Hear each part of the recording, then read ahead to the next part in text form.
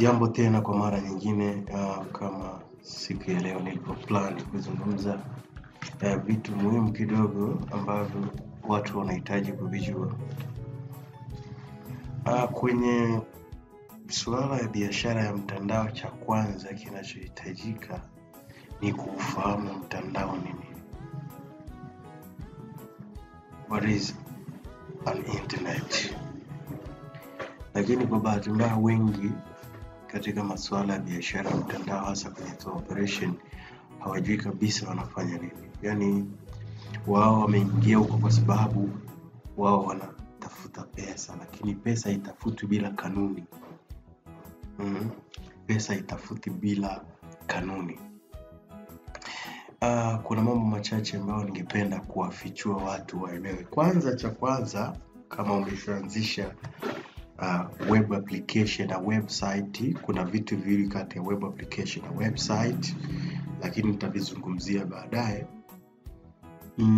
Lazima uvijue kwamba mimi namiliki website ya web application. Web application ni website ambayo imebeba mambo mengi ya kukusaidia wewe katika biashara yako. Biashara yako inaweza ikaenda kwa urahisi tofauti na wale waliomiliki website. Sasa kikubwa zaidi nachopenda kukizungumza kwenu wadau mbalimbali ni ufahamu wa kujua nini unachofanya na website yako. Hapa kama mnavyoona, hii ni website ambayo nimecreate mimi. Utendaji wake ni muhimu wa kuelewa. Sasa hii inaitwa Traveler DMC. Ukisearch Google unaweza ukatembelea ukaikagua. Nimeitengeneza, ni full function website, kwa maana feature web application, na unapitia kwenye eneo tunaloliita admin. Ili uweze kupata ndani, lazima upitie eneo kama hili, usign, and then uende ndani uje ukabadilisha maudhui. Lakini leo nizungumze kwamba kuna baadhi ya watu ambao wanamiliki website, lakini website mfuaji, utendaji wake hauendani na wanachomiliki. Website lazima iwe full functioning. Cha kwanza nataka tuangalie vitu muhimu katika website, web application. Kuna hichi kitu hapa kinaitwa cookies concept. Hii watu wengi hawajui maana yake, lakini ni muhimu kwenye website. Kama website yako haina hii, kutakuwa kuna shida kwenye nchi za Europe, kutokana na mkataba waliosaini wa cookie consents. Wao kule kwao kuna uwezekano wewe kupoteza vile wateja, na unaonekana kama website yako haijali usiri wa watu. Kuna historia ndefu sana kati ya somo hili la cookie consent, nitalizungumzia baadaye, lakini hakikisha kwamba website yako ina cookie consent. Kama unavyoiona, nikiaccept itapotea, kwa maana nimekubali, na system itahifadhi kifaa ambacho kimekubali, kimeridhia zile sheria zilizowekwa na Umoja wa Ulaya wa masuala ya cookie. Cookie sio ile ambayo inaoliwa kama ya biskuti. Hapana, hii ni sheria ambayo inaruhusu mtu na kukubali kifaa hicho kwamba kimelinda ufaragha wake, ule usiri wake. Kwa hiyo endapo siri zake zikivuja, hawa jamaa wakikushtaki, ni kesi kubwa sana, yani ni kesi kubwa mno. Sasa kwa nini leo nazungumzia kuhusiana na cookie? Cookie ni moja kati ya kitu ambacho unaweza ukapoteza wageni wako wengi mno, kwa sababu au wateja hawajapata maridhiano kati ya zile faragha zao. Wewe unazisimamia vipi? Wakikupa email zao, wakikupa mobile contact zao, na vitu vingine ambavyo vinahusiana ndani, tunaviita cookie consent, wanawezaje kulindwa?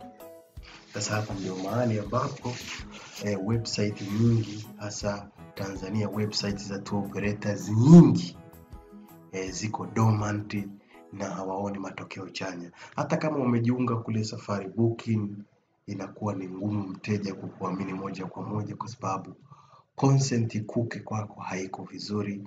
Wanabakia sasa kudili na Safari Booking.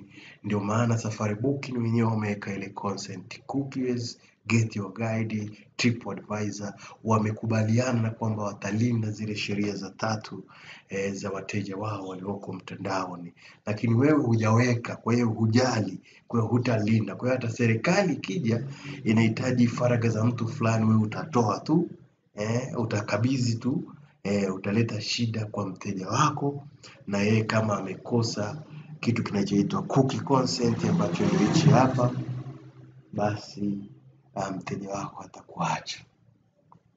Hilo nalo nalifundisha kifupi leo, nitakuwa na somo lake baadaye. Kingine kwenye website za tour operators wengi, yani ni nyingi, ziko ovyo ovyo, makampuni makubwa ovyo, madogo ovyo, hawajui. Share. Ushirikishaji wako wa web application kwenye social network unahitaji maneuverability, kuwa na akili ya tatu, kuwa na weledi, kuwa na ufanisi. Kwa mfano kama hii web application unavyoiona hapa, ina hizi social network share button, na utaona kama naposhare Facebook, angalia pop-up ipi inavyokuja, tayari imeinua ninachokipost. Kwa maana hapa tunaona kwamba hapa kuna Zanzibar Hotel and Spa, Zanzibar, hii ni Zanzibar Hotel and Spa SPA, ambayo ndio hii jina lake. Tunataka kuishare katika jumuiya ya social network kupitia Facebook. Tunaweza tukashare LinkedIn, tunaweza tukashare Twitter, TikTok, YouTube na maeneo mengine. Sasa kama jinsi unavyoona, hii share ina maeneo mbalimbali mengi sana. Social networks nyingi duniani unaweza ukashare kupitia hii share, ambayo mimi nimeiweka kwenye kila platform zangu. Inakusaidia kwa urahisi kushare maudhui yako kwenye platform mbalimbali zinazohusisha jamii mbalimbali duniani. Sasa unaweza ukaona jinsi gani mfumo wangu wa web application pamoja na ile SEO, ile search engine, labda nikuoneshe. Hiki ni mfano wa plugin, ni mfano wa plugin yaka nimekaunda kama ile Yoast SEO. Labda nikuoneshe ile Yoast SEO, ile Yoast SEO ambayo inatumika na WordPress. Ziko nyingi sana, kuna Yoast SEO, kuna Brankmas SEO, ziko nyingi ambazo zinasaidia mamilioni ya website WordPress kuweza kucreate SEO. Lakini sasa kwa mifumo ya WordPress kidogo iko embedded, ni mchanganyiko, na vile vile huyu jamaa ka create a plugin kusudi aweze kusaidia kufanya manipulation ya zile web pages, zile pages mbalimbali zilizo kwenye website yako, kupata ile keyword pamoja na search engine optimization, vitu kama. Lakini kwa mimi ni mtaalam ambaye ni software developers, ninafuma moja kwa moja mifumo kama hii plugin vile moja kwa moja. Kama unavyoona naingia ndani kwenye system, ni kama WordPress. Huku ndani kuna kila kitu nimeweka hizo SEO. Kuna wale wengi ambao wanafikiri kwamba na create HTML web application, lakini mimi naunda full feature web application kama software engineer, na kama ukiona ndani maeneo yote ya SEO yako sawa kabisa, nimeyaseti kulingana na kile ambacho mtu atafanya katika web application yake. Meta verification ya Google tunaweza tukaseti hapa ndani. Meta tag manager tunaweza tukaseti hapa ndani. Kuna zile Google Analytics pamoja na search na console, Bing pamoja na Microsoft search engine optimization tunaseti. Yahoo tunaseti, Yandex tunaseti, humu ndani kupitia hizi mifumo ya web application nazo zicreate.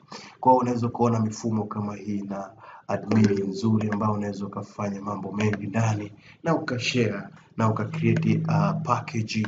Ina uwezo wa kugundua pale unapokosea, pale unapoingiza kitu ambacho sio sahihi na mifumo ikadinai. Ina uwezo wa kukuongoza kucreate package nzuri. Ingawaje baadaye nitakuja kuzungumzia kuhusiana na haya, lakini mimi nimekuja kinagaubaga kukuelezea kuhusiana na ile basic knowledge of web application. Hata unapoenda kwenye designers pamoja na software developer mbalimbali, basi unakuwa na awareness fulani ambazo zinakusaidia wewe kukua katika biashara yako.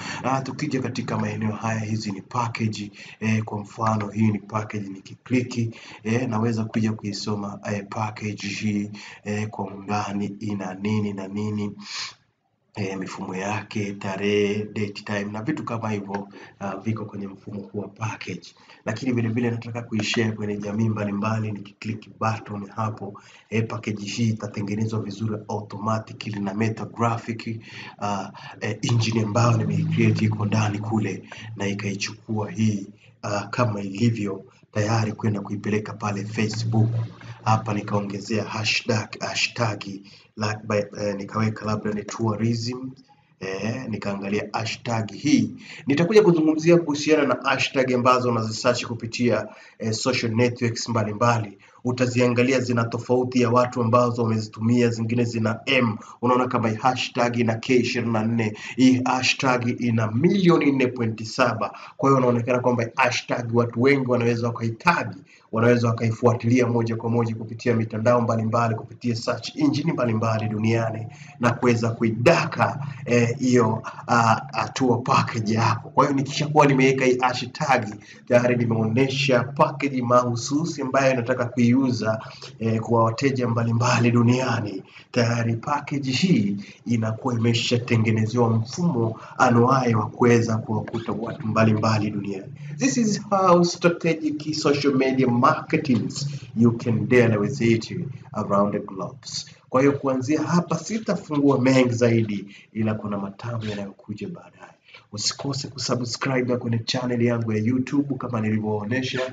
Vile vile kule TikTok usisahau kunifuatilia kwa wingi. Vile vile kule Facebook kupitia Yekrina Software, ambapo utakuwa unalearn mambo mbalimbali yatakayokusaidia kuvuka katika hatua moja au nyingine ya masuala ya biashara ya mtandao. Usikose katika wakati mwingine. Kwa leo nitaishia mahali hapa. Endelea kunifuatilia kwa wingi, itanipa inspiration ya create useful content which I believe in 100% can help you push one step ahead on your next business venture. Thanks so much, and I hope to catch you again in my next episode. Don't miss. Bye bye for now.